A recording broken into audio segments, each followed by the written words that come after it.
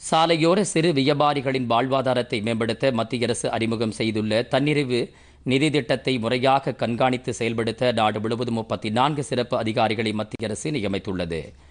Corona தொற்றை கட்டுப்படுத்த அறிவிக்கப்பட்ட ஊரடங்கால் பாதிக்கப்பட்ட சிறு வியாபாரிகளின் வாழ்வாதாரத்தை மேம்படுத்த சுயசார்பு நிதி என்ற திட்டத்தை மத்திய அரசு அறிமுகம் செய்துள்ளது.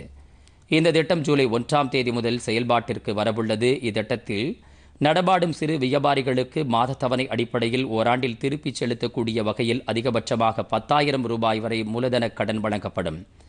குறித்த நேரத்தில் அல்லது முன்கூட்டியே கடனை திருப்பிச் செலுத்தும் வியாபாரிகளுக்கு ஆண்டுக்கு 7% வட்டி மானியம் அவர்களது வங்கிக் கணக்கில் 6 மாத கால அடிப்படையில் நேரடியாக வரவு வைக்கப்படும்.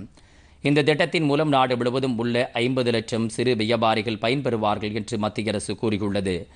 இந்த திட்டத்தை முறையாக செயல்படுத்தவும் கண்காணிக்கவும் 34 சிறப்பு அதிகாரிகளை மத்திய அரசு நியமனம் செய்துள்ளது.